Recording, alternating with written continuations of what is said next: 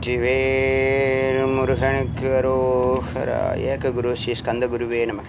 வந்தே குரு பரம்பரா. குரு பிரம்மா குரு விஷ்ணு குரு தேவோ மகேஸ்வரக குரு சாட்சா பரபிரம்மா தஸ்மை ஸ்ரீ குரவே நமக. குருவே சர்வலோகனாம் விசேஷே பௌரோகினாம் நிதயே சர்வ வித்யானாம் ஸ்ரீ தட்சிணாமூர்த்தியை நமக. ஆம் பூர்ணமதః பூர்ணமிதம் பூர்ணாத் பூர்ணம் முதச்யதே பூர்ணஸ்ய பூர்ணமாதாய பூர்ணமேவாவசிஷ்யதே. ஓம் சாந்தி சாந்தி சாந்தி.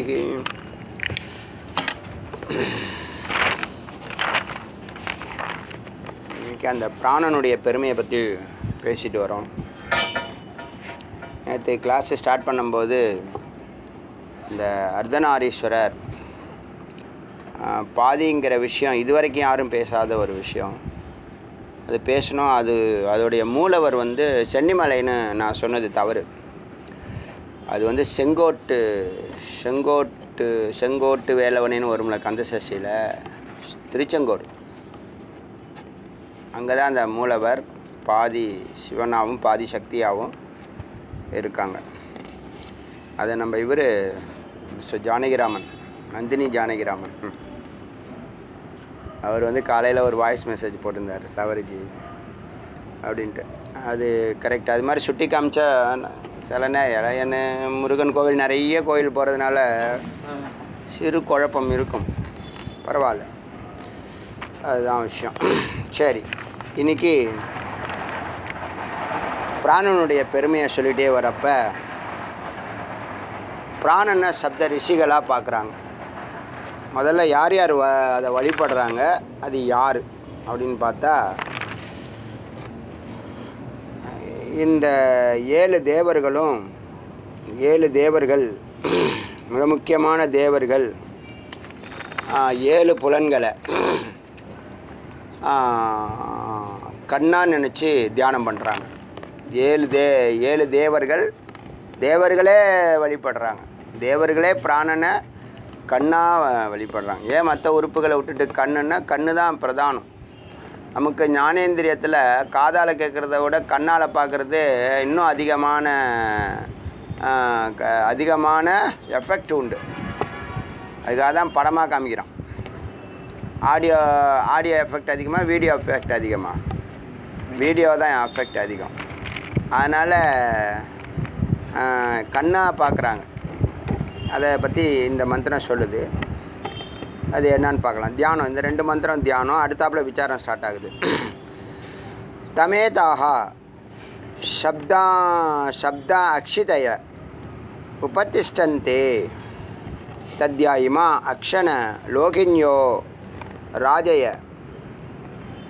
ராஜயக தாபிரேனம் ருத்ரோ அன்வாயத்தக அத்தயா அக்ஷண ஆபஸ்தாபிஹி பர்ஜன்யோ யா கனீன்கா தயா ஆதித்யோ யத் கிருஷ்ணம் தேனாக்னிஹி யத் சுக்லம் தேனேந்திரக அதரே ஏனம்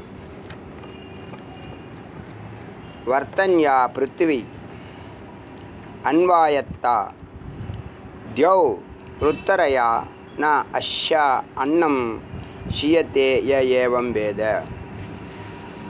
தமேதா எதனை பிராணனை கடவுளாக சப்த 7 பேர். இவங்க யாருன்னா, இவங்கெல்லாம் மூப்பை தடுக்கிறவங்க, என்றைக்கும் மூப்படையாதவங்க, எப்போதும் இளமையில் இருக்கிறவங்க. யார்? 7 பேர். சப்தா அக்ஷிதயா உபதிஷ்டந்தே வழிபடுகிறார்கள். தத்ய இமா இந்த எப்படி வழிபடுறாங்கன்னா, அக்ஷன் கண்ணில், லோகின்யோ கண்ணில் சிகப்பு நரம்பு ஓடும்ல, கண் வெள்ளை பகுதியில் சிகப்பாக சின்னதாக ஒரு நரம்பு ஓடும்ல கண்ணில், லோகின்யோன சிகப்பு, ராஜயகன வரிகள் கோடுகள், தாபிரேனம் அதன் மூலம் யார்? ருத்ரன் ருத்ரன் கண்ணில் வெள்ளை வெளியில் ஓடக்கூடிய சிகப்பு வரிகளை தியானம் பண்ணுறாராம். அந்யாவத்தகா வழிபடுகிறார். அப்புறம்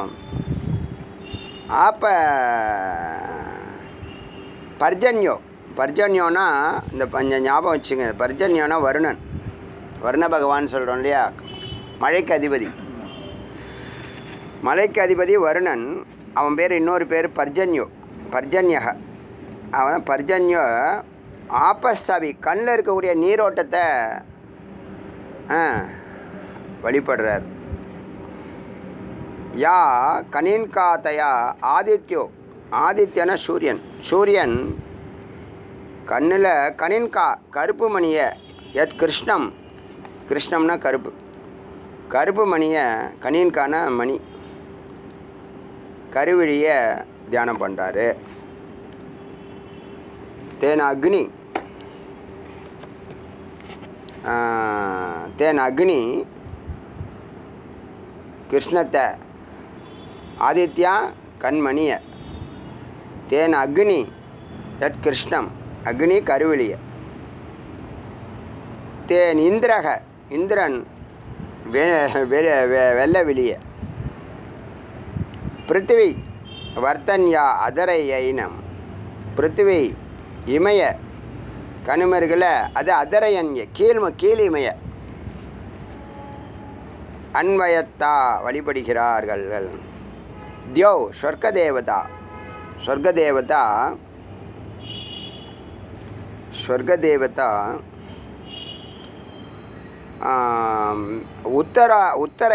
உத்தரையான மேலுமையை வழிபடுறாங்க. இப்படி 7 பேர் கண்ணுடைய 7 பகுதிகளை வழிபடுறாங்க, தியானம் பண்ணுறாங்க. அதனால் என்ன பலன் கேட்டால், நான் இவர்களுக்கு அன்னம் ஷீயத்தே அன்னம் என்றைக்கும் குறையாது. அந்த காலத்தில் வயிறு சாப்பாடு ஒண்டி தான் கவனம் செலுத்திருக்காங்க அதிகமாக. ஏன்னா அன்னம்தான் வீரியம்தான் 7 தாதுக்கள். அன்னம்தான் 7 தாதுக்கள். உடல் பலமாக இருந்ததுன்னா சண்டை போடலாம், ஜெயிக்கலாம், நாட்டை பிடிக்கலாம். இதே தான் விஷயம். நான் அன்னம் ஷீயத்தே அன்னம் நா ஷீயத்தே யாருக்கு ஏவம் வேத யார் இப்படி தியானம் பண்ணுறாங்களோ அவங்களுக்கு 7 தேவதைகள் கண்ணை பிராணனா தியானம் பண்ணுறாங்க, பிராணனை கண்ணா தியானம் பண்ணுறாங்க. யார் ருத்ரன், வருணன், சூரியன், அக்னி, இந்திரன், பூமி தேவதை, சொர்க்க தேவதை. அதில் ஒன்றும் பெரிய விஷயம் இல்லை. என்ன சாரம்?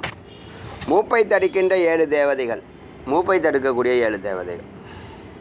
ருத்ரன் கண்வெளியின் சிகப்பு கோடுகள், பர்ஜன்யன் அதாவது வருணன் கண்ணீர், ஆதித்யன் கண்ணீர்னா அழுகை இல்லை, கண்ணில் ஓடக்கூடிய நீரோட்டம் கண்ணீர்.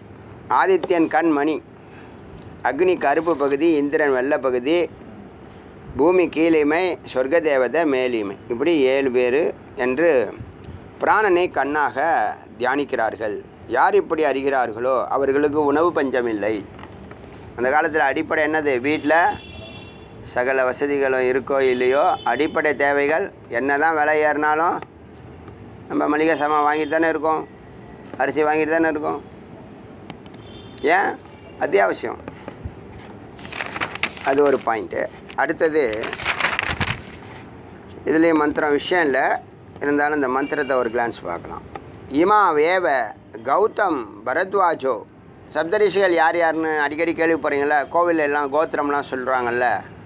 நான் கௌதம கோத்திரம், பரத்வாஜ கோத்திரம், ஜமதக்னி கோத்திரம், விஸ்வாமித்திர கோத்திரம், வசிஷ்ட கோத்திரம், கஷ்யப கோத்திரம், அத்ரி கோத்திரம் கேள்விப்படுறீங்களா? இப்போ தான் முத வாழ்க்கையிலேயே கேள்விப்படுறீங்க. என்ன சொல்லுது வேதம்? என்ன சொல்லுதுன்னா, என்றைக்கு நீங்கள் முமோட்சம் குருவை பார்த்துட்டிங்கன்னா, குருவை தரிசனம் பண்ணிட்டீங்கன்னா, அன்னையிலேருந்து புதிய வாழ்க்கை ஸ்டார்ட் ஆகுதாங்க. நீங்கள் வாழ்நாள் ஃபுல்லாக விரும்பிய மேன்மையான வாழ்க்கை அன்றைக்கி தான் நீங்கள் பிறக்கிறீங்களாம். என்றைக்கு குருன்னு முடிவெடுத்து குருவை தரிசனம் பண்ணுறீங்களோ அன்னையிலேருந்து புது வாழ்க்கையாம். இப்போ இது நாள் வரைக்கும் நீங்கள் கேட்கல ரிஷிகள் கோத்திரம்னா என்ன அப்படின்னு கேட்டால், கோத்திரம்ங்கிறது ஒரு குருகுலம். அதில் குரு இருப்பார், சிஷ்யர்கள் இருப்பாங்க, சிலபஸ் இருக்கும். குரு இந்த ரிஷிகள்,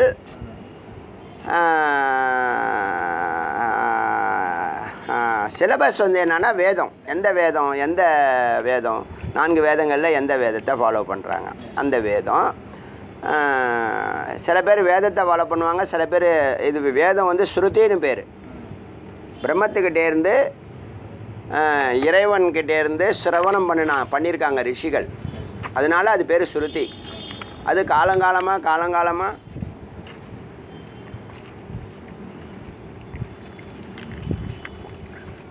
ஸ்ருதியாக தான் இருந்துச்சு.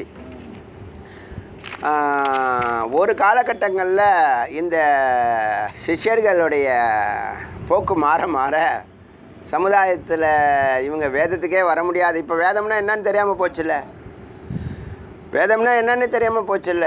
எத்தனை ஜென்ரேஷனாக நான் வந்து அதான் சொன்னேன், காலையில் தான் சொன்னேன் வேல் பூஜை கிளாஸில். நான் வந்து 10 வயசில் வேதம் படிக்க விரும்பினேன். 10 வயசில் வேதம் படிக்க விரும்பினேன். 50 வயசில் வேதம் எனக்கு படிக்கிறதுக்கு வாய்ப்பு கிடச்சி. வேதாந்த கிளாஸ் ஆரம்பித்த பிற்பாடு தான் வேதம் எனக்கு. அதுக்கு முன்னாடி வேதம் ஒரு அணுவளவு தெரியாது. எவ்வளோதான் விஷயங்கள் காது கொடுத்து, ஆனால் அதுதான் விசேஷம். இந்த வேதங்களை படிக்காமலேயே வேதத்தினுடைய சாரம் நமக்குள்ள அந்த சின்ன வயசுலேருந்தே இருந்து செயல்பட்டு வந்திருக்கு. அதில் ஒன்றும் மாற்று கருத்து இல்லை. நான் அதை பலமுறை சொல்லிட்டேன். நான் தமிழை விட சம்ஸ்கிருதம் ஈஸியாக இருக்குது, ஏற்கனவே படித்த மாதிரி இருக்குது. அர்த்தமெல்லாம் எல்லாமே புரியுது. தமிழில் டிக்ஷனரி பார்க்காம அர்த்தம் நம்ம பேச முடியாது. டிக்ஷனரி பார்த்துட்டு உறுதிப்படுத்திக்கிட்டு தான் பேச முடியும். திருமந்திரம்லாம் அப்படி தான் பேசுகிறோம்.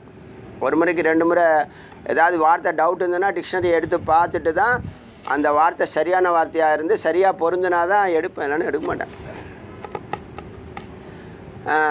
ஆனால் வேதம் படிக்கணும்னு ஆசைப்பட்டு எவ்வளோ வருஷம், 50 வருஷம் காத்திருக்க வேண்டிய, 10 வயசுனா 40 வருஷம் காத்திருக்க வேண்டியதாக இருந்துச்சு வேதம் படிக்கணுங்கிறது. உங்கள் கூட சேர்ந்து தாங்க வேதம் படிக்கிறேன். அதுக்கு முன்னாடிலாம் வேதம்லாம் படிக்கலை. வேதாந்தத்துக்காக வேதம் படிக்கிறேன். புரியுதா? இப்போ நீங்கள் இந்த கோத்திரம் சொன்னமே, குருகுலம் சொன்னமே, இதில் இத்தனை ரிஷிகள் தான் குரு. இப்போ நீங்கள் இன்னொரு விஷயம் இதில் சின்னதாக ஒரு விசாரம் பண்ணலாம். இப்போ ஞானத்தையும் துறவரத்தையும் கிளப் பண்ணி வச்சுருக்காங்க, சேர்த்து வச்சுருக்காங்க. அதனால தான் சம்சாரி வரமாட்டேங்கிறான். சம்சாரி ஞானத்துக்கு ஏன் வரமாட்டான்னா, வேதம் படிக்கணும், இல்லை வேதாந்தம் படிக்கணும், ஞானத்தை பெறணும்னா எல்லாத்தையும் விட்டுட்டு காட்டுக்கு போயிடணும் அப்படிங்கிற மாதிரி அவன் ஒரு கற்பனை பண்ணி வச்சுருக்கான். விபூதி தொடர்ந்து 1 வாரம் விபூதி நெத்தியில் போட்டால் நீ சன்னியாசி ஏற போகிற அப்படின்னு சொல்கிறாங்கல்ல. ஒரு காவி வேஷ்டி ஒரு 4 நாள் கட்டினா என்னப்பா இதில் என்னப்பா ஆச்சு ஏதுப்பா ஆச்சுன்ற இது மாதிரி ஞானம்ங்கிறது முழுக்க அறிவு சார்ந்தது. முழுக்க அறிவு சார்ந்தது. அதுக்கு தான் வேதத்துக்கு கட்டுப்பாடுகள் உண்டு. இப்போ இந்த ஏதோ ஒரு இடத்துல வந்துச்சே, ஏதோ ஒரு இடத்துல பிராமணர் சத்திரியர் பாடம் வந்து மாற்றி குரு சிஷ்யன் முறை வரும்போது வேதத்தில் அது மாதிரி பண்ண முடியாது. நீங்கள் பூஜையில் வந்து எப்படி யாகம் பண்ணணுமோ, எப்படி பூஜை பண்ணணுமோ, யார் எந்த யாகத்துக்கு அதிகாரின்னு அந்த கணக்கெல்லாம் கரெக்டாக இருக்குது. நியமங்கள் நிறைய இருக்குது அதில் வேதத்துக்குள்ளே. அதுக்கு உள்ள யோகிதை உள்ளவங்க தான் அதை செய்யணும். அப்போ தான் அது பலன் கொடுக்கும்.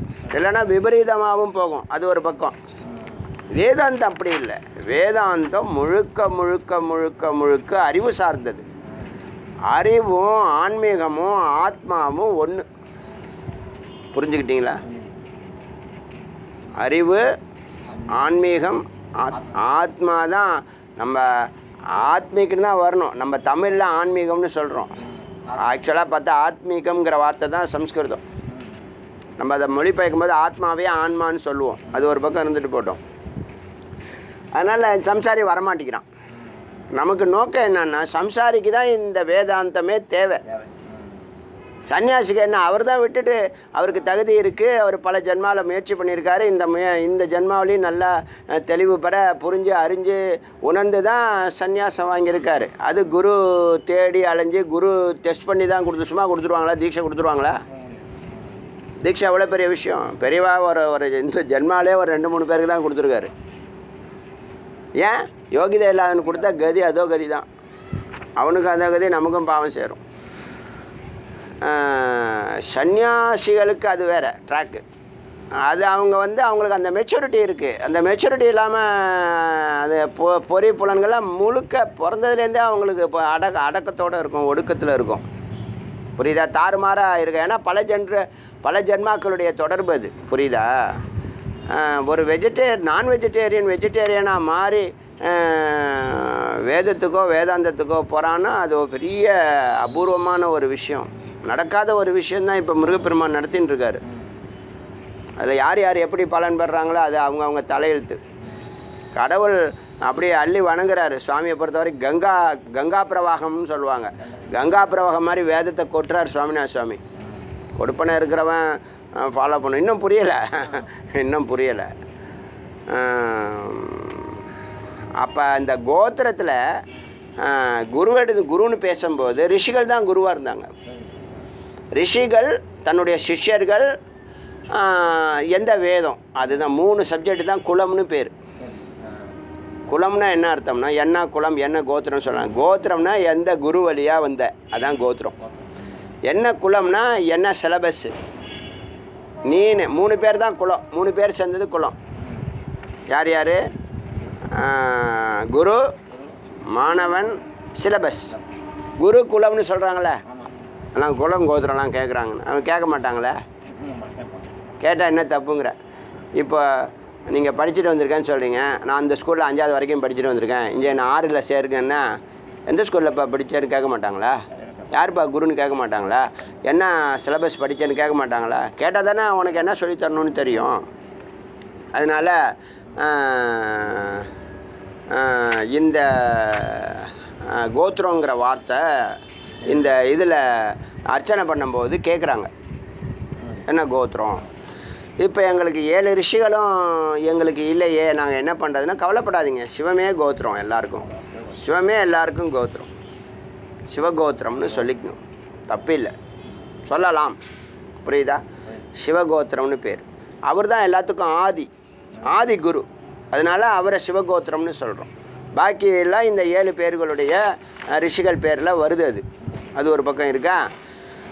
இது ஒரு பாயிண்ட், முக்கியமான பாயிண்ட்டு. அதே மாதிரி இந்த குருக்கள் எல்லாம் குரு பத்னிகளோடு தான் வனப்பிரசத்தில் இருந்திருக்காங்களே தவிர எல்லாத்தையும் விட்டுட்டு ஓடலை. புரியுதா? விட்டுட்டு எல்லாராலும் போக முடியாதுங்க. முதல் பாயிண்ட்டு, அறிவு இருக்கிறவங்க தாங்க போக முடியும். அறிவு இல்லாதவங்க அவங்கள மாதிரி நானும் போகிறேன்னா அது ஃபெயிலியர் ஆகிடுங்க. அதை புரிஞ்சுக்கணும். பல ஜென்மாவுடைய தொடர்பு அந்த வாசனை அவங்கள அழைச்சிட்டு போயிடும். அவங்க போகிறாங்க, அவங்க நல்லா இருக்காங்க, நானும் போகிறேன்னு சன்னியாசத்துக்கு மட்டும் அது ஒரு நெருப்பு, அக்னி. அதில் நீங்கள் கரெக்டாக இல்லைன்னா எரிச்சிரும், உங்களே எரிச்சிரும். இப்போ 3 விஷயம் அங்கே. இப்போ குருகுலம் பேசியாச்சு, ரிஷிகள் பேசியாச்சு. ரிஷிகள் தன்னுடைய பத்னிகளோடு தான். அப்போ இல்லறத்துக்கு தகுதியானது ஞானம் இருக்கா இல்லையா?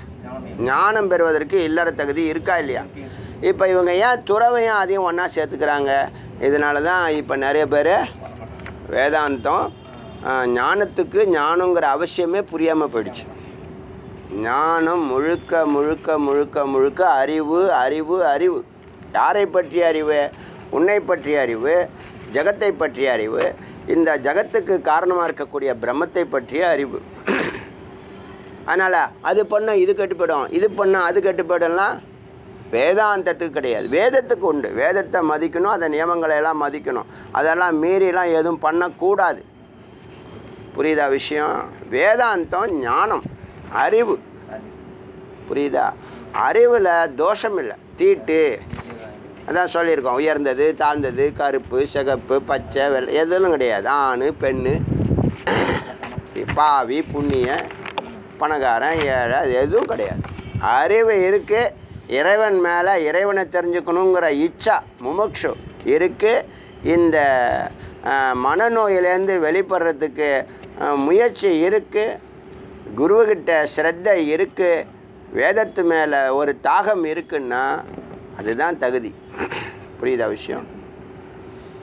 அதனால் ஞானத்தையும் துறவரத்தையும் சேர்க்காதீங்க.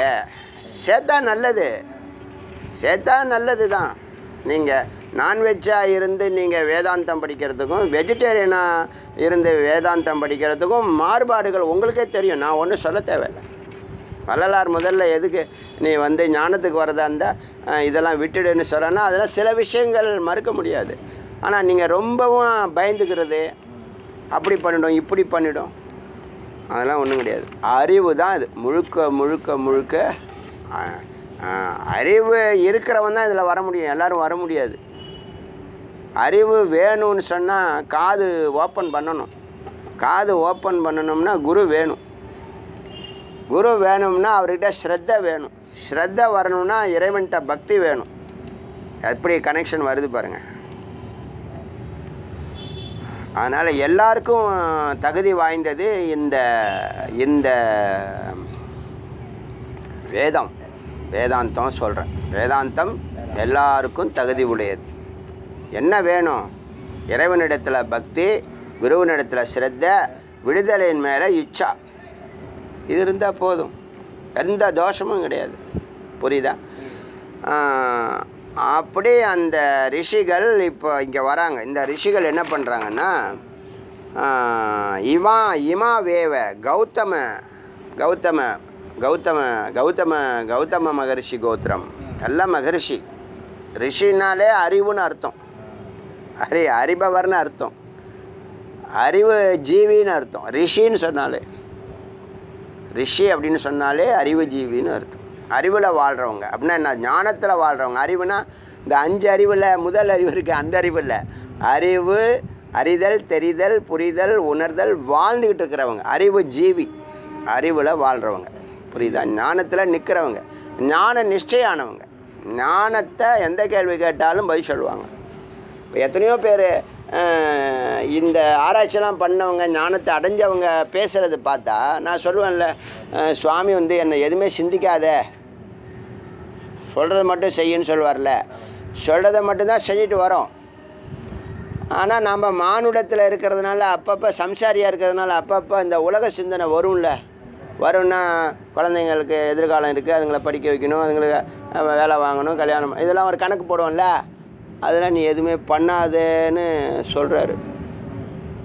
எந்த எண்ணமும் பண்ணாதேங்கிறார். அதுதான் ஞானங்கிறார். அதாங்க ஞானம். நீங்கள் மனசை போட்டு அடக்கி ஒடுக்கி அப்படி பண்ணு இப்படி பண்ணு அதை பண்ண இதை பண்ணாத. மனோ நாசம் மனோ லயம்னு இருக்குது. மனம் அது லயத்துக்கு போகணும், நல்லதை நோக்கி போகணும், அது லயத்துக்கு போகணும். இப்படி பண்ணாத அப்படி பண்ணாத அதை பண்ண இதை பண்ணாத. அதை போட்டு டிஸ்டர்ப் பண்ணக்கூடாது. யதார்த்தமாக நீ இரு. யதார்த்தமான வாழ்க்கை வாழ்கிறல்ல, அதுதான் ஞானம். மனசை டிஸ்டர்ப் பண்ணக்கூடாது. இப்போ ஏற்கனவே டிஸ்டர்ப் பண்ணியிருக்குல்ல சொசைட்டி. இந்த 3 வாசனை என்ன பார்த்தோமா? ஸ்தூல உடம்புல, சூக்ஷ்ம உடம்புல, காரண உடம்புல மனசை டிஸ்டர்ப் பண்ணுற நிகழ்ச்சி தானே. அதனால தானே துரியத்துக்கு போ, ஏகாந்தத்துக்கு போ, கண்ணை மூடு, தியானம் பண்ணு, சத்தை நினச்சிட்டுன்னு சொல்கிறோம்ல.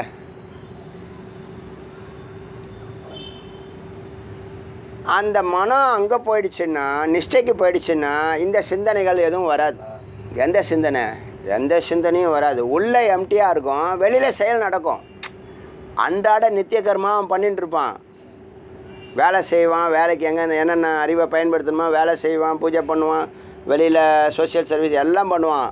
ஆனால் உள்ளே எம்டியாக இருக்கும், பியூர் வேக்கண்ட் இருக்கும். புரியுதா? சொல்கிறது புரியுதா இல்லையா? உனக்குன்னு ஒரு சிந்தனையே இருக்காது, எந்த பற்றும் இருக்காது, எதை பற்றி கவலை இருக்காது. இது விடுபட்ட நிலை. உள்ள ஒன்றும் இல்லை, மனமே இல்லை. மனம் கரைஞ்சிடுச்சு. இருக்குது, அணுக்களாக மறைஞ்சிருக்கு. அன்றைக்கி சொன்னல 72 நாடிகளில் அது கரைஞ்சி போணுச்சுல தூக்கத்தில், அதுலேருந்து திரும்பலை அது.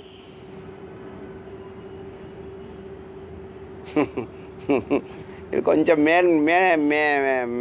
மேல்நிலையில் உள்ள விசாரம். இது சும்மா ஒரு துளி இப்படி கொஞ்சோண்டு ஒரு இன்ட்ரோ கொடுக்குறேன், கொஞ்சோண்டு கொடுக்குறேன், ஒரு துளி தான் கொடுத்துருக்கேன். அது இதெல்லாம் பற்றி மேலே பேசுவோம், இன்னும் அந்த சப்ஜெக்ட்டுக்கெலாம் வரலை. ஞானம்னா என்ன, ஞானத்தில் எந்த நிலையில் நம்ம இருக்கிறோம், எப்போ ஞானம் வரும், அதுக்கான சிம்டம்ஸ் என்னங்கிறதெல்லாம் இன்னும் இப்போ தான் புள்ளி வச்சுட்டுருக்கோம். புரியுதா விஷயம்? ஆனால் அதுலேயே உங்களுக்கு நிறைவு இருக்குல்ல. இந்த ஞானத்தை நீங்கள் கேதர் பண்ணும்போதே நிறைவு இருக்குல்ல, மன நிறைவு இருக்குல்ல, அதுதான் முக்கியம். இப்போ ரிஷிகள் தன்னுடைய பத்னிகளோடு தான் இந்த ஞானத்தை பெற்றிருக்காங்க. ஜனகரை மட்டுமே தான் சொல்லிகிட்ருக்கோம், ரிஷிகள் எல்லாம் விட்டுட்டோம். ஜனகர் இப்போ அஜாத சத்ரு, இப்போ இதில் ஒரு குருவாக இருந்தால் அவர் தான் சத்திய சொல்கிறார். ஜெகத்தை சத்தியம்னு சொல்கிறது என்னென்னா சித்து தான் சத்தியங்கிறார். புரியுதில்ல? என்ன பொருள் நீங்கள் போனாலும் அது போனாலும் வந்தாலும் அதுக்குள்ளே மூலாதாரமாக ஒரு பொருள் இருக்குது, அது சித்து. ஜெகத்தை பொறுத்த வரைக்கும் சித்து, அது சித்து தான் ஜெகத்தாக மாறி இருக்குது. அதனால தான் சத்தியம். முதல் சத்தியம் சித்து, ரெண்டாவது சத்தியம் பிரம்மம். புரியுதா? நம்ம மித்தியால சித்து இருக்கு, மித்தியால சித்து இருக்கு. சித்து உள்ளே போயிடுச்சுன்னா, சத்தோட கலைஞ்சிச்சுன்னா மித்து இல்லாமல் போயிடும். இப்போ மித்துக்கு ஆதாரம் சித்து. அது புரியுதா இல்லையா? இந்த உடம்பு நிற்கிறதுக்கு காரணம் சித்து. உடம்பு உயிருக்குள்ளே போயிடுச்சுன்னா மனம், ஸ்தூல உடம்பு, சூக்ஷ்ம உடம்பு எதுவும் செயல்படாது. அது புரியுதா? வெளியில் போயிடுச்சுன்னா உடம்பு டைலூட் ஆக ஆரம்பிச்சிடும். அது புரியுதா? இது எல்லாத்தையும் கனெக்ட் பண்ணுவேன், விட்டாக கொஞ்சம் கொஞ்சமாக விசாரம் பண்ணிக்கிட்டு இருக்கேன். அப்புறமா எல்லாத்தையும் கனெக்ட் பண்ணுவேன், தருணம் வரும்போது கனெக்ட் பண்ணுவேன். அப்போ தான் புரியும். இல்லைன்னா ஒரே நேரத்தில் மொத்தத்தையும் சொல்ல முடியாது. ஒரே நேரத்தில் இந்த யானை கதை தான், யானையை உங்களுக்கு புரிய வைக்கிற கதை தான் அது. இது நூக்கன் காரணம் சொல்லுது வேதாந்தம். ஒவ்வொரு இன்ச்சையும் சொல்லுது, ஒவ்வொரு ரோமத்துளிக எதையும் சொல்லுது. ரோம கால்கள்னு சொல்லல, அது வரைக்கும் அது சொல்லுது, எல்லாத்தையுமே டீட்டெயிலாக சொல்லுது. அதனால் இமா வேவ கௌதம பரத்வாஜோ. அதனால் இதை மக்களுக்கு புரிய வைக்கணும். எதை? வேதாந்தம் ஞானம், அறிவு சார்ந்த விஷயம். அதனால் நீங்கள் அங்கே துறவு பண்ணணும், விட்டுடணும், அதை விட்டுடணும், இதை விட்டுடணும்லாம் நீங்கள் பயந்துக்காத. அன்றாடம் 1 மணி நேரம் அதுக்கு நேரத்தை ஒதுக்கு. அப்புறம் தனிமைக்கு வா. ஏற்கனவே துறவரத்தில் இருக்கோன்னா ரொம்ப சந்தோஷம். அதாவது என்னது, இப்போ தங்கத்தோட நறுமணமும் சேர்ந்த மாதிரி. ப்ளஸ்ஸு தான், மைனஸ் இல்லை. அது இருந்து அதை விட்டுட்டு தான் இதை பண்ணணுங்கிறதுல தான் நாங்கள் மறுப்பு தெரிவிக்கிறோம், லைட்டாக மறுக்கிறோம். அதை விட்டுட்டு தான் இது பண்ணணும் அப்படின்னு இல்லை.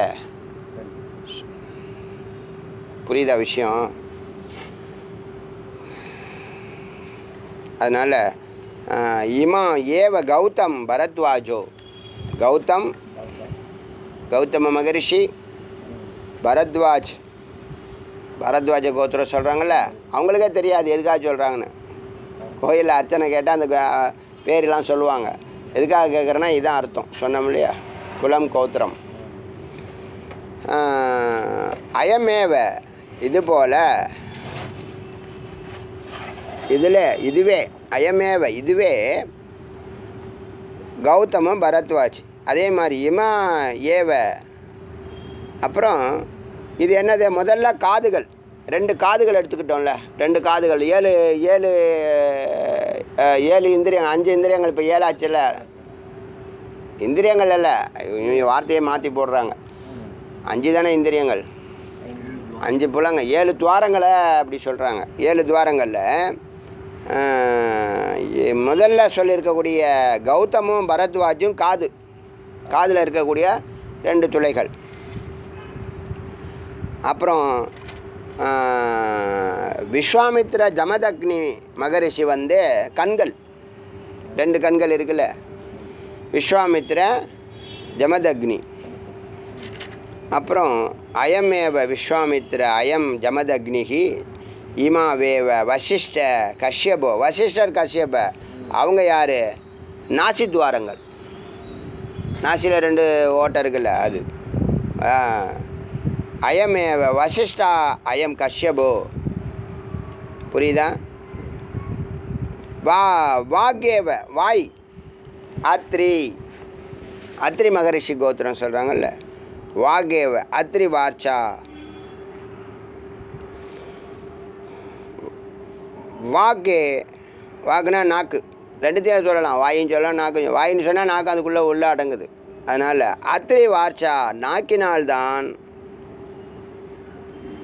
ஹிய நாக்கினால்தான். வார்ச்சா ஹிய அன்னம் அத்தியே அன்னம் சாப்பிடப்படுகிறது, உணவு உண்ணப்படுகிறது.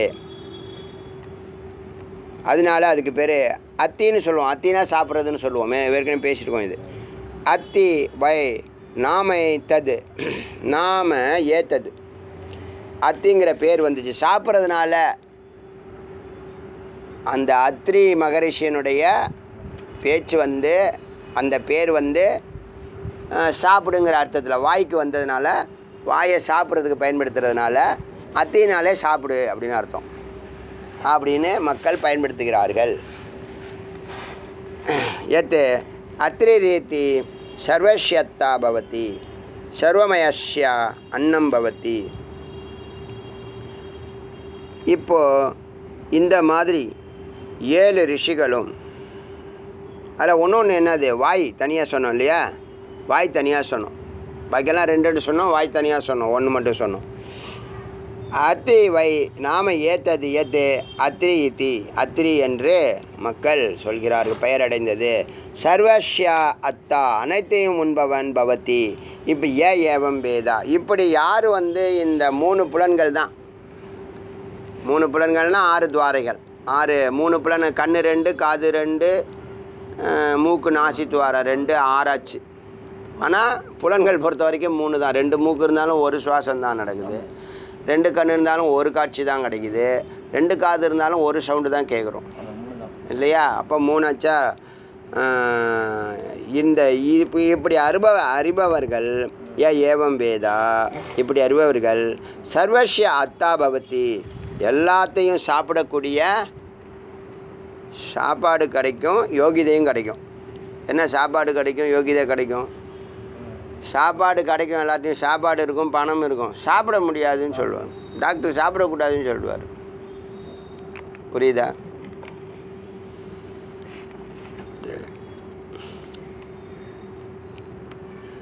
அப்படின்னு இது புரியுதா? இந்த மந்திரம் இதில் என்ன சாரம்னா, இந்த 2 காதுகள் கௌதம பரத்வாஜ், 2 கண்கள் விஸ்வாமித்ர ஜமதக்னி, 2 நாசி துவாரங்கள் வசிஷ்டர் காசிபர், வாய் நாக்கு அதான் 1, எல்லாம் சேர்த்து 1 அத்ரி. ஏனெனில் நாக்கின் வாயிலாக உணவு உண்ணப்படுகிறது. இவ்வாறு அறிபவனுக்கு எல்லாம் உணவும் கிடைக்கும், உண்ணும் தகுதியும் உண்டு. சாப்பாடும் கிடைக்கும், சாப்பிட்றதுக்கு டாக்டர் பர்மிட் பண்ணுவார். புரியுதா? இப்போது இதில் விசாரம் 2 தியானத்துக்காக அது வச்சுருக்காங்க. மூக்கை தியானம் பண்ணணும், வாயை தியானம் பண்ணணும், கண்ணை தியானம் பண்ணணும், காதை தியானம் பண்ணணும். ஏன் ரிஷிகள் அவங்கெல்லாம் இப்போ தெரியுதா? எல்லா உறுப்புகளுக்கும் மதிப்பு மரியாதை கொடுக்கணும், அதை மதிக்கணும். முதல்ல ஏனோ தானோன்னு ஆடு மாடு மாதிரியே வாழக்கூடாது. அப்புறம் சிக்கல் வந்த பிற்பாடு டாக்டர்கிட்ட ஓடக்கூடாது. புரியுதா? ஆரம்பத்துலேருந்தே கரெக்டாக மெயின்டைன் பண்ணணும். தேவர்கள் தியானம் பண்ணுறாங்க அவங்க. அதை இது இந்த இதுவாகவே சொல்லுது. என்னது? அதோடைய ரெப்ரசன்டேட்டிவ் பிரதிநிதியாகவே சொல்லுது. கண் இந்த ரிஷி, காது இந்த ரிஷி, மூக்கு இந்த ரிஷின்னு சொல்லுது. சரி, அது ஒரு பக்கம் இருந்துட்டு போட்டோம். கீழெல்லாம் ஜாக்கிரதையாக கால் வைங்க, வெட்டிடும் அந்த இது.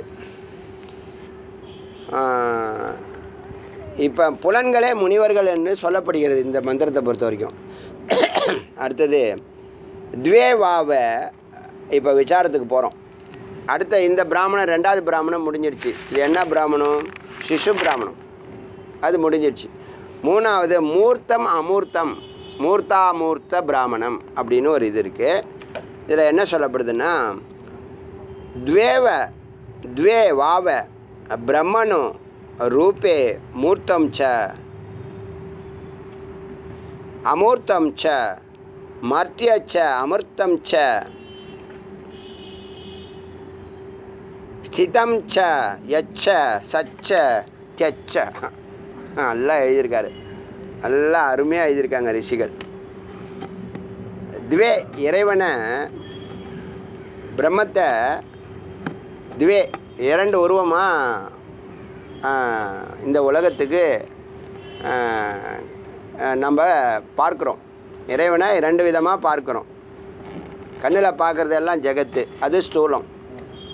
கண்ணில் பார்க்க முடியாதது, பொறிப்புலன்களால் பார்க்க முடியாது, அது சூக்ஷ்மம். ஸ்தூலமாக பார்க்குறோம், சூக்ஷ்மமாக பார்க்குறோம். அது புரியுதா? காரியமாக பார்க்குறோம், காரணமாக பார்க்குறோம். புரியுதா? ஜகத்துங்கிறது வெளிப்பட்ட ஒரு பொருள். ஒரு மரங்கிறது வெளிப்பட்டது, விதைங்கிறது வெளிப்படாதது. விதை காரணம், மரம் காரியம். புரியுதா? அப்படி பிரம்மத்தை ரெண்டாக பார்க்குறோம். ரெண்டு நிலைகளை அது தரிசனம் கொடுக்குது. சாமானியர்களுக்கு தோற்றத்தில் அது தரிசனம் கொடுக்குது, அது பொருளாக காட்டுது. அதான் மெட்டீரியல்னு பேர். உருவமாக காட்டுது, மெட்டீரியல்னு பொருளாக காட்டுது. பொருளாக காட்டுது. அது பொருள்னா என்னது? நாமம் ரூபம். பொருள்னா என்னது? ஒரு பொருள் இருக்குது, அதுக்கு ஒரு பேர் இருக்குது, அதுக்கு ஒரு வடிவம் இருக்குது. இந்த வடிவம் தான் பொருள் இல்லையா? ஒரு வடிவத்தை போட்டால் அந்த பொருள்னு சொல்லிடலாமே நம்ம. இந்த பொருளே வர வேண்டாம். ஒரு வடிவத்தை போட்டால் அந்த ஒரு பேனா வடிவத்தை போடுறீங்க, அது என்ன காட்டுறீங்க, இது என்னன்னு கேட்டால் என்ன சொல்லுவாங்க? போர்டில் எழுதுகிறாரு குரு, டீச்சர் எழுதுகிறாங்க, என்ன சொல்கிறாங்க? ஒரு பேனா வரைகிறாங்க, என்ன சொல்லுவாங்க பசங்க? அது போர்டு, அது சாக் பீஸு, கோடு கோடாக போட்டிங்கன்னா சொல்லுவாங்க பேனா சொல்லுவாங்களா, சொல்ல மாட்டாங்களா? ஒரு பறவையை வரைகிறாங்க, பறவைன்னு சொல்லுவாங்களா, சொல்ல மாட்டாங்களா? ஒரு மிருகத்தை வரைகிறாங்க, சொல்லுவாங்களா, சொல்ல மாட்டாங்களா? அப்போ வடிவம் முக்கியம், அதுதான் பொருள். அதுக்கு ஒரு பேர் இருக்குது, அதுக்கு ஒரு வடிவம் இருக்குது. இதான தத்துவம். ஒரு வடிவமும் பேரும், அதுதான் கண்ணுக்கு புலப்படுறது, பொறிப்புலன்களால் பார்க்கக்கூடியது. நீங்கள் எதெல்லாம் பார்க்குறீங்களோ உலகத்தில், அது அத்தனையும் அழிஞ்சு போகும். அதனால தான் மித்தியான்னு சொன்னாங்க. புரியுதா? நீங்கள் எதெல்லாம் பார்க்குறீங்களோ அதெல்லாம் அழிஞ்சு போகும்.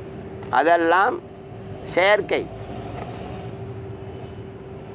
தோன்றும் நிற்கும் மறையும், தோன்றும் நிற்கும் மறையும். அப்படி ஏதாவது ஒன்று இருக்கா? மறையாத பொருள் ஒன்று ஏதாவது சொல்லுங்களேன் பார்க்கலாம். அப்படி எதுவுமே கிடையாது. எல்லாமே ஒன்று விகாரம் அடையும், இல்லை அழிஞ்சு போகும். விகாரம்னா என்னது? உருவத்தை மாற்றிடும். வச்சா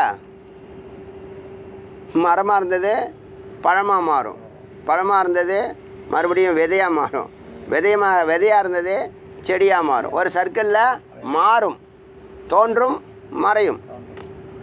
அதனால் நீங்கள் திருஷ்யம்னு உங்கள் கண்ணில், அதனால தான் கடவுளை பார்க்க முடியாதுன்னு சொல்கிறது. கடவுளை பார்க்க முடியாது. பக்தன் பார்க்குறானேன்னா பக்தனுக்கு பிம்பமாக காட்சி கொடுப்பார், அது மறுக்கலை. அதுக்கு ஒரு நிலை இருக்குது, அது அவன் ஒண்டி தான் பார்க்க முடியும். சம்பந்தர் பார்க்குறாரு, பால் கொடுக்குறாரு, குழந்தை அழுகுது, அப்பா குளிக்கிறாரு, உள்ளே போய் தியானம் பண்ணுறாரு. இவன் குழந்தை அழுகிறான், பால் ஞானப்பால் லம்பால் கொடுக்குறா, கொடுத்துட்டு போயிடுறாங்க. 3 வயசு தான் ஆகுது. வெளியில் வந்து பார்த்தா வாயிலெல்லாம் ஞானப்பால் சிந்தி இருக்கு. பிராமண குழந்தை யார்கிட்டையோ பால் வாங்கி குடிச்செடுத்து தோஷமாக ஆகிட போகுதுன்னு ஒரு பயத்தில் அவர் கேட்குறாரு. அது காமிக்குது சுவாமி. எய்தாப்பில் தோப்பார் நிற்கிறார். என்ன ஐடென்டிஃபைலாம் சொல்லுது, தோடுடைய சிவனேன்னு பாட்டை ஆரம்பிக்குது. இவர் எங்கே இருக்குன்னு கேட்குறாரு. என்ன ப்ராப்ளம், என்ன ப்ராப்ளம், என்ன ப்ராப்ளம்? அதான் அந்த ஞானம் இல்லை. அவருக்கு தெரிகிறார், இவருக்கு தெரிகிறார்னா, அவருக்கு தெரிகிறார் இவருக்கு தெரியலன்னு சொன்னால், அவர் பிம்பமாக அவருக்கு காட்சி தருகிறார், இவருக்கு அந்த பிம்ப காட்சி இல்லை. புரியுதா?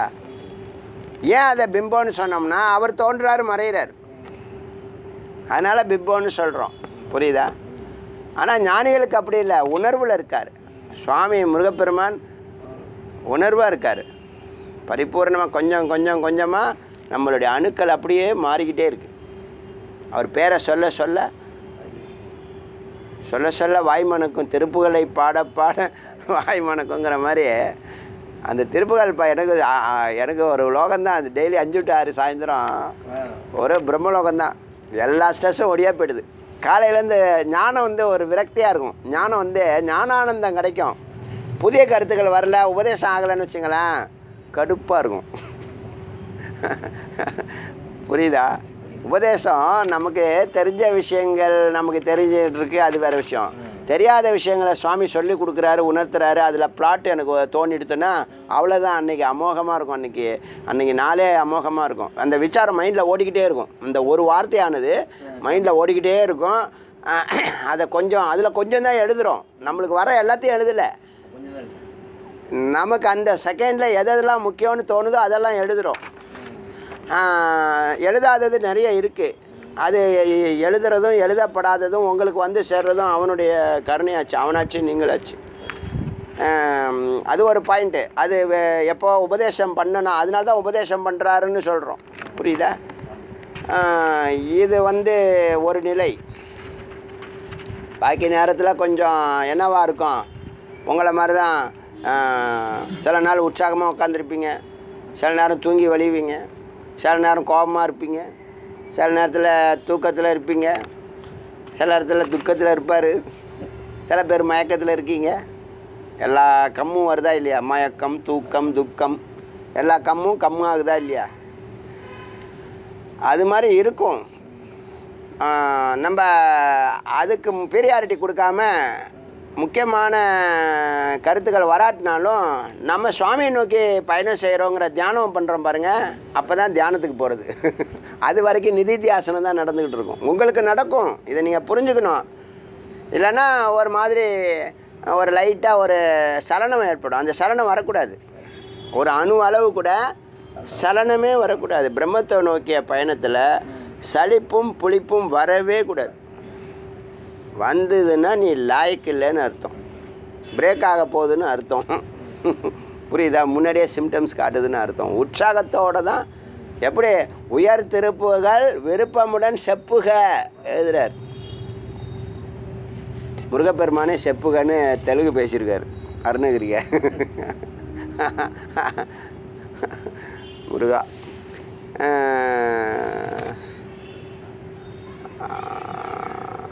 5 to 6 பிரம்மலோகம் எதுக்கு வந்துச்சு?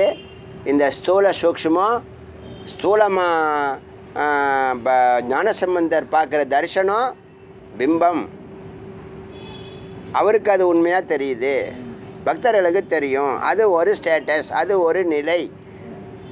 அந்த நிலைக்கு அவங்க போயிடுறாங்க, நாம் போகலை. யாரெல்லாம் போகிறாங்களோ அவங்களுக்கு அந்த காட்சி கிடைக்கும். அந்த நிலையில் அவங்க தொடர்ந்து பயணம் செய்ய செய்ய முருகப்பெருமான் வந்து நிற்பார் முன்னாடி. அருணகிரி 1008 இடத்துல பார்க்குறாரு. 1337 பாட்டு எழுதியிருக்காரு. 1307 பாட்டு எழுதியிருக்காரு. 16,000 எழுதியிருக்காரு. 1307 இடத்துலையும் தரிசனம் பண்ணியிருக்காரா? எவ்வளோ பெரிய கொடுப்பனை! 1307 இடத்துலையும் தரிசனம் பண்ணியிருக்காரு. தரிசனம்னா என்ன? உணர்வு. உணர்வு தான் தரிசனம்.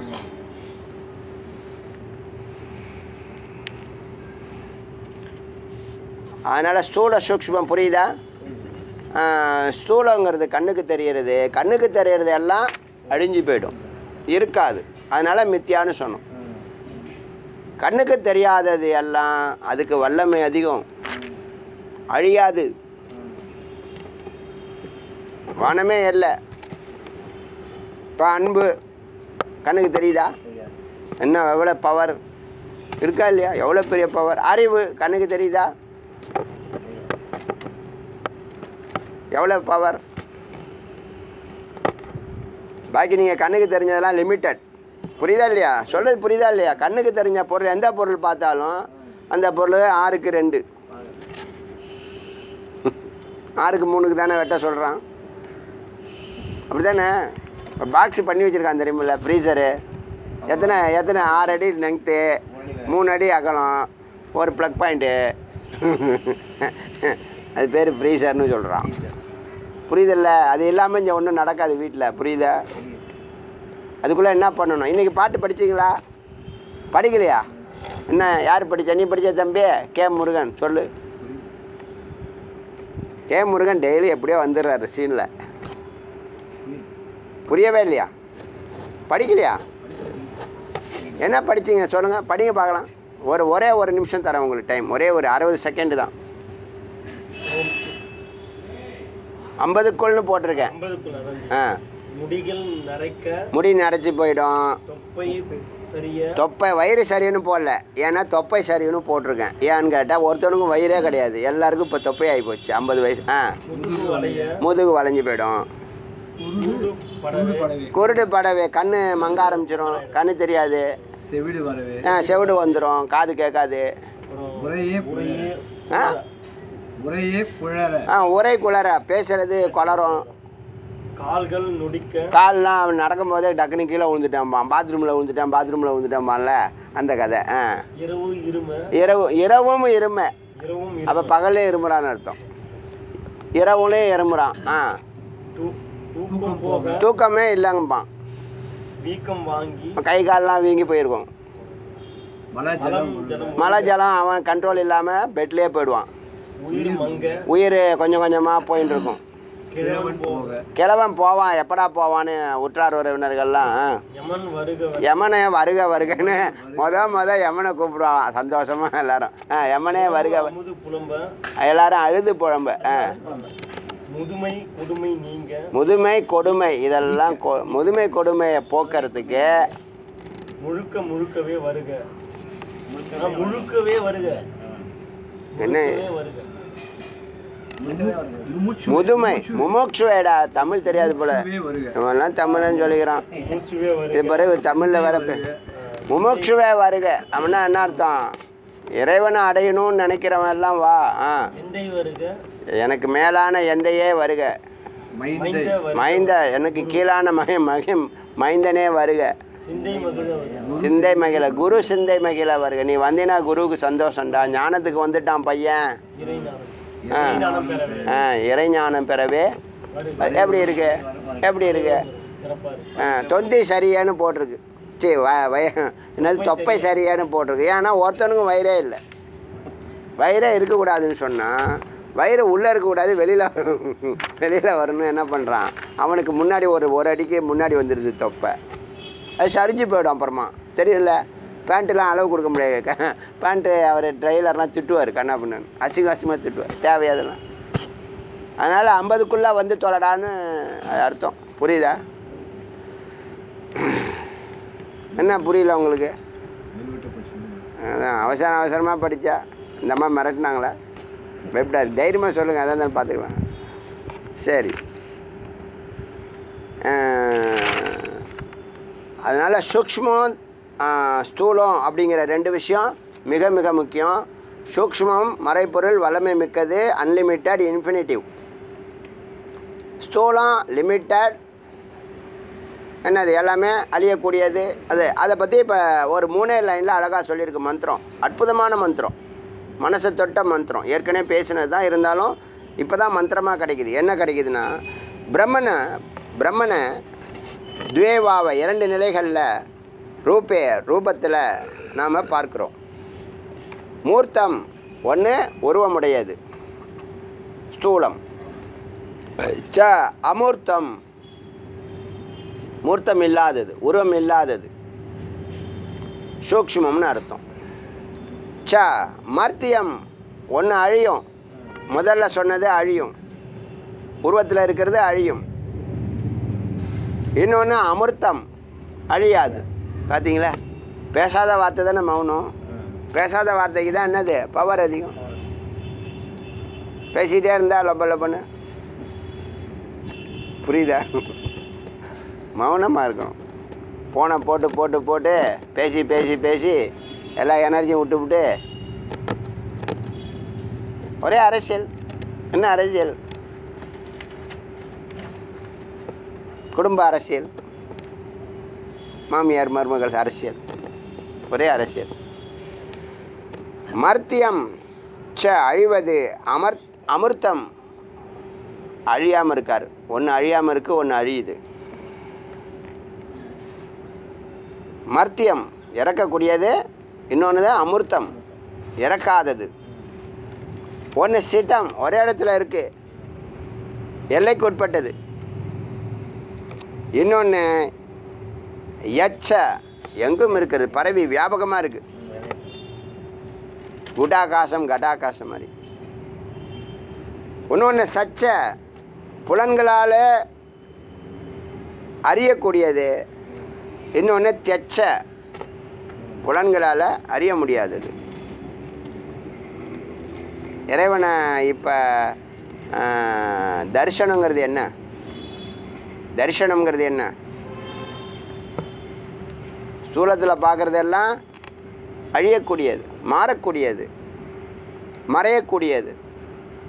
சூக்ஷ்மமாக பார்க்குறதெல்லாம் நிலையானது. அப்போ எது மேலானது? கிளியராக தெரியுதில்ல? எது மேலானது? சூக்ஷ்மந்தான் மேலானது. இப்போ அறிவு என்ன பண்ணுது? அந்த சூக்ஷ்மத்தோட இரண்டரை கலந்து அந்த அணுவோடு இந்த அணு சேர்ந்துடுது. அதனால் 24 மணி நேரமும் உங்களுக்கு உணர்வில் இருக்கிறது சிறப்பா, பார்வையில் இருக்கிறது சிறப்பா? நீங்கள் பார்க்குற வரைக்கும் தான் அந்த இன்பம். ஆனால் உணர்வில் அது மட்டும் இல்லை, 5 புலன்கள் சேர்ந்தாதான் அறிவு. உணர்வு எல்லா புலன்களும் சேர்ந்தாலே உணர்வு. புரியுதா வித்தியாசம்? புரியுதா இல்லையா? ஒன்றுக்கு பொறி புலன்கள், இன்னொன்றுக்கு பேரறிவு. ஒன்று பொறி புலன்களால் அந்த போகத்தை பார்க்குது, பேசுது, செயல்படுது, அழுகுது, தவிக்குது, சிரிக்குது, எல்லாம் பண்ணுது. இன்னொன்று பேரறிவு, எதுவும் பண்ணாது, ஆனந்தமாக இருக்கும். ஏன்? உணர்வு நிலையில் இருக்குது. அப்புறம் எல்லாம் தானாக நடக்கணும், தானாக நடக்கணும்னு சொல்லுவேன் தெரியுமா? அது ஞானத்தினுடைய ஒரு உயர்ந்த நிலையம். ஞானத்தினுடைய ஒரு உயர்ந்த நிலையம், உன்னத நிலையம். இப்போ சொன்னல, மனதை யதார்த்தமாக இறைவனை நோக்கி பயணிக்கணும். மனதை யதார்த்தமாக இறைவனை நோக்கி பயணிக்க வைக்கணும்.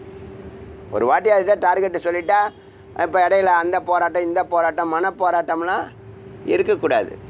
நேற்று சொன்ன, நீங்கள் காமக்ரோதாதிகள் இருக்கும், அதுக்கிட்ட சண்டை போட்டுட்டு வராத, போகாத, நான் பார்க்க மாட்டேன், கண்ணை முடிக்குவேன், காதை முடிக்குவேன்லாம் சொல்லாத. அது இருந்தால் இருந்துட்டு போட்டோம். நீ இறைவனை நோக்கி போ. நீ பதியை அணுக பாசம் விலகும். இது பெரிய மகா வாக்கியம், தமிழில் மகா வாக்கியம், ரொம்ப டச் பண்ண வாக்கியம் இது. இந்த மாயையை நிறைய பேருக்கு தெரியாமல் போராடிட்டு இருக்காங்களா? கண்ணை முடிக்குவார், நான் பார்க்க மாட்டேன் பாரு, டிவி பார்க்க மாட்டேன், இந்த சீன்லாம் வருது, அந்த சீன்லாம் வருது. அதெல்லாம் எதுக்குப்பா? உன் மைண்டை ஏன் அங்கே இருக்குது? மைண்டை மேலே கொண்டு போ, துரியத்துக்கு போ. புரியுதா? அது சூக்ஷ்மம். இதுதான் இந்த மந்திரத்தினுடைய விசேஷம். இதை நிறைய விசாரம் பண்ணுவேன், பின்னாடி பண்ணுவேன், இப்போ தேவையில்லை. இப்போ எது தேவையோ அது சொல்லிட்டேன். இப்போ பாருங்கள், சாரம் என்னன்னா, இறைவனுக்கு நம்ம ஆரம்பத்தில் ஒன்று சொல்லுவோம், அப்புறம் கொஞ்சம் கொஞ்சமாக மாற்றி இன்னொன்று கொண்டு வருவோம்னு சொல்லியிருக்கேன்ல. ஆனால் ஆரம்பத்துலேருந்து முடிவு வரைக்கும் வர வரைக்கும் ஒன்று தான் சொல்லிக்கிட்டு இருக்கோம், ஒரே விஷயத்தை தான் சொல்லிக்கிட்டு இருக்கோம். உங்களுக்கு புரியறதுக்காக கொஞ்சம் கொஞ்சமாக அந்த ஸ்தூலத்தை சூக்ஷ்மமாக மாற்றுறோம். அது புரியுதா? அது நம்ம பண்ணலை, குரு பண்ணலை, வேதம் பண்ணுது. தெரிஞ்சதுலேருந்து தெரியாததுக்கு கொண்டு போகுது. ஒரு நல்ல குரு என்ன பண்ணுவாங்கன்னா, ரொம்ப எளிமையாக பேச ஆரம்பித்து நார்மலாக அந்யோன்யமாகி எளிமையான வார்த்தைகளால் மகத்தான விஷயங்களை நாசுக்காக உள்ளே இறக்கிடுவாங்க. உங்களுக்கே தெரியாது அவர் இவங்களுக்கு என்ன. இப்போ நீங்கள் வீட்டில் போய் கேட்டு பாருங்கள், உங்கள் ஃப்ரெண்டு கேட்குறாரு, இல்லை உங்கள் மிஸ்ஸஸ் கேட்குறாங்க, என்ன சொல்லி கொடுத்தாரு ஜி அப்படின்னு. ஒன்றும் நீங்கள் சொல்ல முடியாது. உங்களுக்குள்ளே எல்லா விஷயமும் இன்சர்ட் ஆகிருக்கு. ஆனால் ஒரு வார்த்தை கூட என்ன சொல்லி கொடுத்தாருன்னா, சொல்லி கொடுத்தாரு, சூப்பராக இருந்துச்சு, அப்படி இருந்துச்சு, இப்படி இருந்துச்சு, இது வரைக்கும் யாருமே சொல்லாததெல்லாம் சொல்கிறாரு, ஆனால் என்னன்னு சொல்ல அப்படி தான் தோணும். என்ன காரணம்? உங்களுடைய சப்கான்ஷியஸ் மைண்டு பூரணமாக உள்வாங்கிக்குது. அது எப்போ இன்னும் பூரணமாக ஆகுதோ கொஞ்சம் கொஞ்சமாக. இப்போ கண்டெய்னர் உள்ள எல்லாத்தையும் எப்போ ஏங்க கண்டெய்னர் ஃபுல்லானா ஓவர் ஃபுல்லா ஆகி தானேங்க ஆகணும். புரியுதில்ல? எப்போ ஞானம் வரும்னா கண்டெய்னர் ஃபுல்லானா ஞானம் வரப்போகுது. ஞானம் எவ்வளோ சீக்கிரம் வருதோ அவ்வளோது நல்லது. ஏன்னா அவ்வளோது சீக்கிரம் விடுதலை.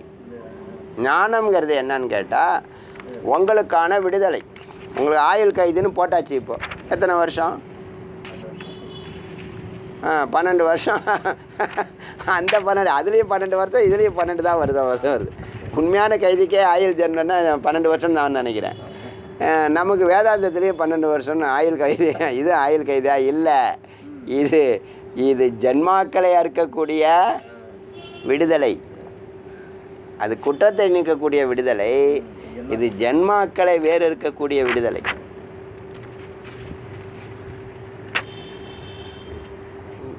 சில பேர் பேசுகிறாங்க, அவங்க பேச்சில் பெரிய ஆளுங்க, மகத்தான ஆளுங்க, அவங்க பேச்சில் நிறைய அஞ்ஞானம் வெளிப்படுது.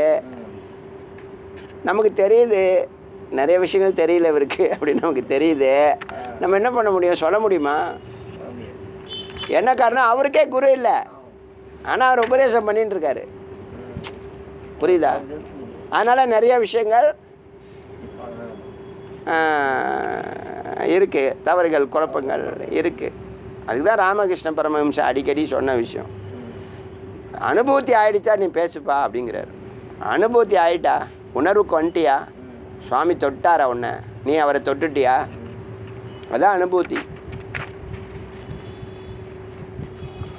அப்போ தான் கேட்குறவங்களுடைய சப்கான்ஷியஸ் மைண்டை திறக்க முடியும். இல்லைன்னா மேலாப்பில் கேட்டுட்டு போயிடுவான்.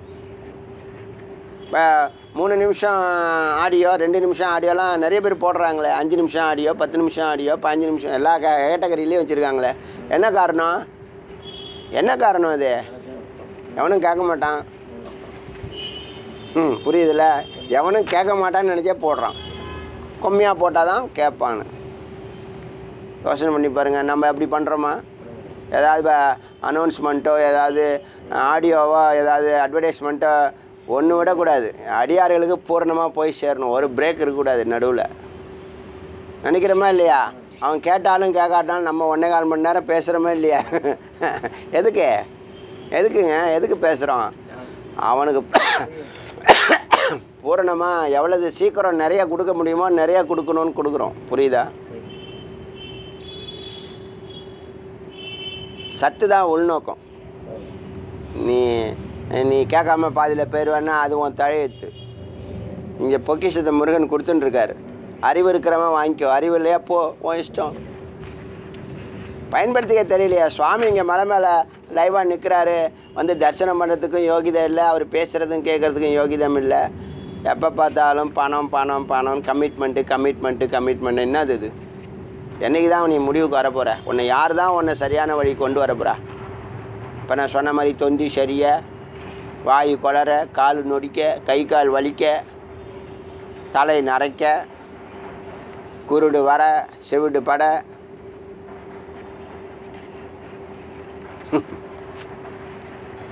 எல்லாம் திருப்புகள் இன்ஸ்பிரேஷன். எல்லாம் திருப்புகள் தான் என்னை எழுத தூண்டுது இப்போ.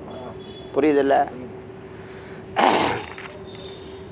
அதனால் என்ன சாரம்னு கேட்டால், இறைவனுக்கு 2 நிலைகள் உள்ளது. அவை ஸ்தூலம், சூக்ஷ்மம். ஸ்தூலம்னா உருவம், சூக்ஷ்மம்னா உருவமற்றது. அழிவது, அழிவற்றது. ஸ்தூலமாக இருக்கிறது எல்லாம் அழிஞ்சு போகும். அதனால தான் நீ யாரையும் பற்று வைக்காத, டிபெண்ட் பண்ணாத. எல்லாம் ஒரு நாளைக்கே போயிடும். வந்த வேலையை பாரு. அதுக்கு நீ செய்ய வேண்டியதை செய்ய, அது கொடுக்க வேண்டியதை கொடு. உங்களுடைய கடமையெல்லாம் தவறக்கூடாது. ஆனால் அது மேலே ரொம்ப என்ன பண்ணாத. என் குழந்தை, என்னுடைய வீட்டுக்காரி, எங்கள் மனைவி, எங்கள் அப்பா, எங்கள் அம்மா எல்லாம் ரொம்ப தீவிர கதியெல்லாம் போனீங்கன்னா அப்புறம் அது ஏதாவது நெகட்டிவாக பண்ணால் நீ தாங்க மாட்டேன். அப்படி தான் நடந்துகிட்ருக்கு. அது அறிவீனமா? அறிவா? அறிவீனம். நீ இப்படிலாம் பண்ணுவ, ஆனால் என் கடமையை நான் உனக்கு செய்ய வேண்டியதை செஞ்சிடுறேன். நீ நல்லது நினச்சாலும் சரி, நன்றி நினச்சாலும் சரி, நினைக்காட்டினாலும் சரி, அப்படிங்கிற ஒரு அறிவோடு செஞ்சிங்கன்னா அது என்ன பண்ணாலும் நீங்கள் அதை பற்றி கவலைப்பட மாட்டீங்க. இப்போ ஏன் நீங்கள் கவலைப்படுறீங்க? உங்களுக்கு அறிவு இல்லை. இன்னொன்று வேலை வெட்டியும் இல்லை, பேம்பர் வாங்க போகிறீங்க அர்த்தம். அதான் விஷயம்.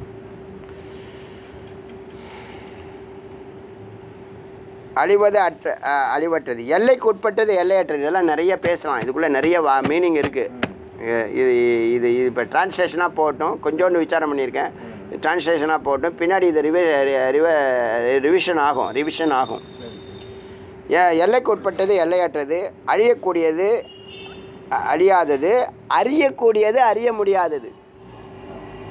பொறிப்புலன்களால் அறியக்கூடியது அறிய முடியாதது, அறிவால் அறியக்கூடியது. புரியுதா? பொறிப்புலன்களால் அறிய முடியாதது, அறிவால், சூக்ஷ்ம அறிவால், நுண்ணறிவால் அறியக்கூடியது. மூர்த்தம் அப்படிங்கிறதுக்கு வெளிப்பட்டது. விதை இப்போ வெளிப்பட்டிருக்கு மரமாக, அதான் மூர்த்தம். அமூர்த்தங்கிறது வெளிப்படாதது. ஒரே ஒரு லைன் தான் எழுதுங்க, அதை விட்டேன். சரி, ஒரு திருமந்திரம் பார்க்கலாம்.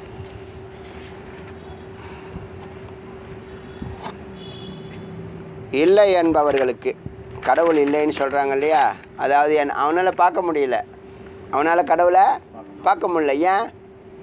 ரெண்டு விஷயம் இருக்குது அதில். ஏன் பார்க்க முடியல அது சொல்லுங்கள் பார்க்கலாம். ஏன் கடவுள் இல்லைன்னு சொல்கிறான் அது சொல்லுங்கள் பார்க்கலாம். யாராவது சொல்ல முடியுமா? அறிவு இருக்கிறவங்களால யாரால சொல்ல முடியுமா? கடவுள் இல்லைன்னு சொல்ல முடியுமா? இங்கே இருக்கிறவங்க யாராலும் சொல்ல முடியுமா? 99.99.99% கூட சொல்ல முடியாது. அவ்வளோ மக்கள் எப்படி இருக்காங்க? 1% இல்லைன்னு சொல்கிறாங்களே. ஏன் இல்லைன்னு சொல்கிறாங்க? ஏன் இல்லைன்னு சொல்கிறாங்க?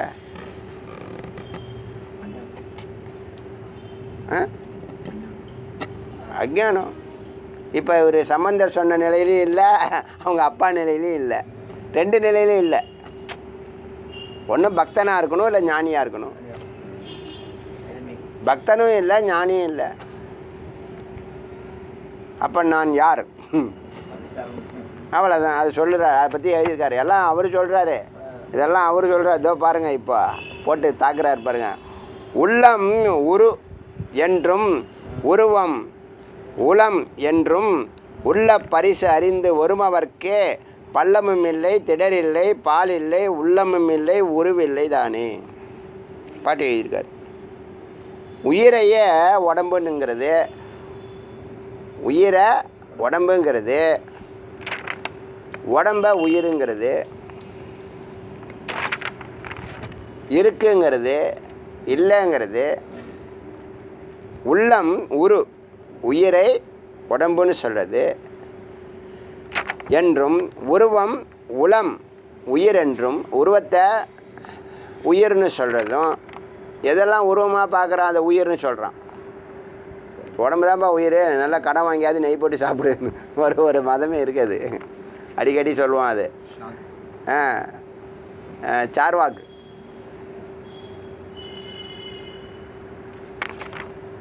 உள்ள பரிசு உயிரை இல்பொருள் என அறிந்து. அவன் தேடி தேடி பார்க்குறான். அவன் அறிவுக்கு, அவனுக்கு எக்கச்சக்கமான அறிவு, புக்கெலாம் நிறையா படிச்சிருக்கான். அதுக்கு ஒரு பெரிய லிட்ரேச்சரே இருக்குது. என்னது? கடவுளே இல்லை. எவ்வளோ நேரத்தை வேஸ்ட் பண்ணுறான் பாருங்க. நேரம் வேஸ்ட்டு தானே. நேரம் வேஸ்ட்டு, எனர்ஜி வேஸ்ட்டு, மணி வேஸ்ட்டு. உள்ள பரிசை, உள்ளே இருக்கக்கூடிய உயிரை இல்லைன்னு சொல்ல முடியுமா அவனால்? நான் பார்த்தா தான் நம்புவேன்னு சொன்னான். இப்போ உனக்கு உயிர் இருக்கா இல்லையா? உயிர் இருக்கா இல்லையா? நான் பார்க்கல ஆனால் இருக்குன்னு எப்படி சொல்கிறேன்? நீ பார்க்கல ஆனால் இருக்கா இல்லையா? இல்லைன்னா இல்லைன்னு சொல்லு. எனக்கு உயிர் இல்லை, நான் பார்க்கல, எனக்கு உயிர் இல்லை அப்படி சொன்னால் உனக்கு வேறு பேர். அது சொல்கிறார், திருமூலர் சொல்கிறார் எல்லாம். உள்ள பரிசு, உள்ள ஒரு பரிசு இருக்குது, மகத்து ஒன்று இருக்குது, அது உயிரை. அதை இல்பொருள் என்று அறிந்து, அதை இல்லைன்னு அறிந்து, வார்த்தையை சேர்க்கணும். இல்பொருள் அப்படின்னு என்று அவர் எழுதியிருக்கதை அறிந்து, இல்பொருள் என்று அறிந்து ஒருமவர்க்கு முயல்பவர்க்கு. கடவுள் இல்லைன்னு ப்ரூவ் பண்ணுறேன் பாரு. எவ்வளோ டைம் வேஸ்ட்டு பாருங்கள். இல்லைன்னு சொல்கிறது ரொம்ப ஈஸிங்க, இருக்குன்னு சொல்கிறதாங்க கஷ்டம். முயல்பவர்க்கு ஒருமவர்க்கு பள்ளமும் இல்லை, எந்த தாமதமும் இல்லை. பள்ளம் கிடையாது, மேடு கிடையாது, திடர் இல்லை, தடையும் இல்லை, பால் இல்லை. இந்த முப்பால்லாம் சொன்னார், முப்பால், முத்துரியம், முப்பதம், முச்சூன்யம், இதெல்லாம் சொன்னார்ல. எதுவும் இல்லை, தத்துவங்கள் எதுவும் இல்லை, உணர்வும் இல்லை. கடைசி உள்ள உணர்வும் இல்லை, உருவம் இல்லை, உணர்ச்சியும் இல்லை, உயிரும் இல்லை தானே. அவனுக்கு உயிரும் இல்லை அப்படி சொல்லி பிடிக்கிறாரு. புரியுதா அர்த்தம்? இதுக்கு அர்த்தம் புரியுதா? இல்லைன்னு சொல்கிறவனுக்கு எந்த தத்துவம் கிடையாது. ஸ்தூல உடம்பு, சூக்ஷ்ம உடம்பு, காரண உடம்பு, இவ்வளோ சிந்திச்சிருக்காங்களே ரிஷிகள், எதுவும் அவனுக்கு ஒன்றும் கிடையாது. எல்லாம் கேட்பாங்கள்ல, நிறைய பேர் கேட்பான், ஃபாரினர்லாம் சாமி கும்பிட்றானா, அவன்லாம் அவன் இஷ்டத்துக்கு இருக்கானேன்னு. அவனுக்கு சாஸ்திர சம்பிரதாயம்லாம் கிடையாது. அவனுக்கு சாஸ்திர சம்பிரதாயமும் கிடையாது, மோட்சமும் கிடையாது. புரியுதில்ல? அவர் இந்த ஜென்மாவில் அமெரிக்காவில் பிறந்து நல்லா செவேல்னு நல்லா ஒயின்லாம் சாப்பிட்டுட்டு மது சூதெல்லாம் பண்ணிவிட்டு அடுத்த ஜென்மாவில் ஆப்பிரிக்காவில் பிறப்பார், கண்ணு கருன்னு சாப்பாடு இல்லாமல். புரியுதா? புரியுதா இல்லையா? உலகத்தில் சொர்க்கமும் இருக்குது, நரகமும் இருக்குது. நம்ம பார்வையில் நீங்கள் இன்னொரு உலகம் இருக்குது இல்லைங்கிறதெல்லாம் அப்புறம் அதுக்கு ஒரு அறிவு வேணும். அது உங்களுக்கு நமக்கு புரியாது, விட்ருங்க. என்னையும் சேர்த்து தான் சொல்கிறேன், நமக்கு புரியாது. ஆனால் நம்ம கண்ணு பார்வையிலேயே சொர்க்கம் நரகம் இருக்கா இல்லையா?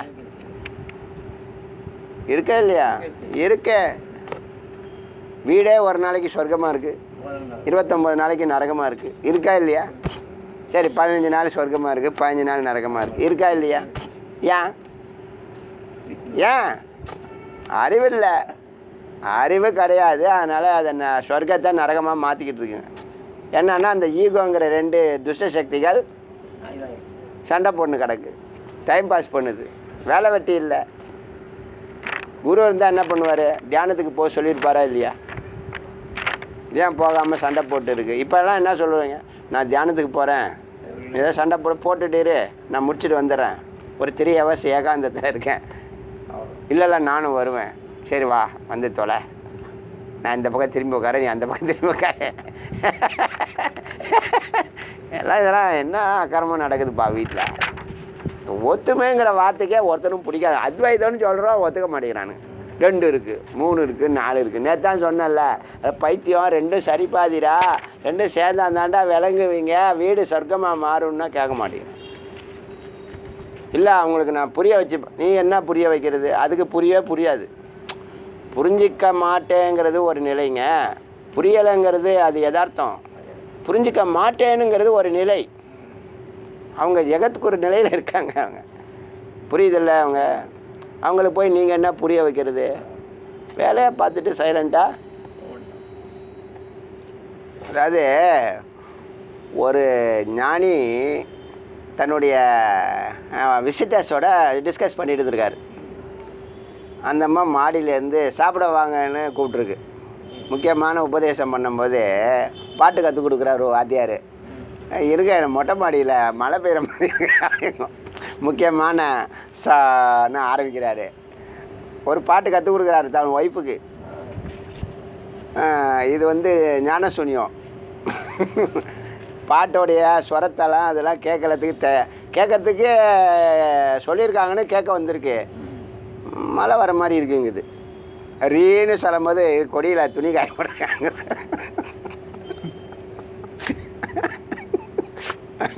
கா அப்படின்னு சொல்லும்போது என்ன அது, இருங்க நான் எடுத்து வந்துடுறேன், ஏந்திரிச்சு. அதுவே அவரே பெரிய குரு. புரியுதா விஷயம்?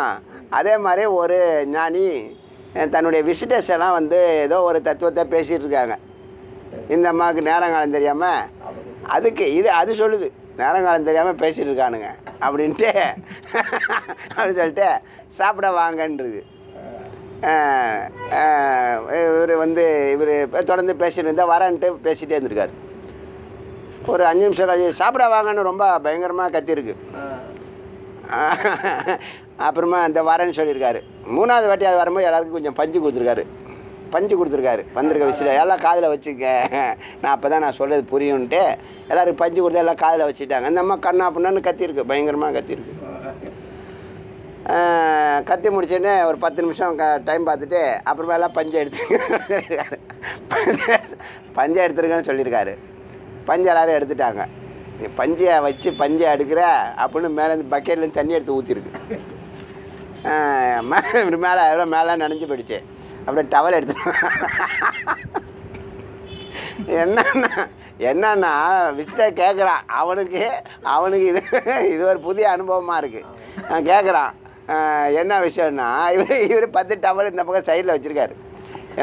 என்னம்மா அவர் அந்த அளவுக்கு இடி முழங்குற மாதிரி கத்துறாங்க, நீங்கள் பேசாமல் பேசிகிட்டே இருக்கீங்களே அப்படின்னு. இடி மாதிரி இடிக்குதே அந்த அம்மா மேலேருந்து அப்படின்னு சொல்லியிருக்காங்க.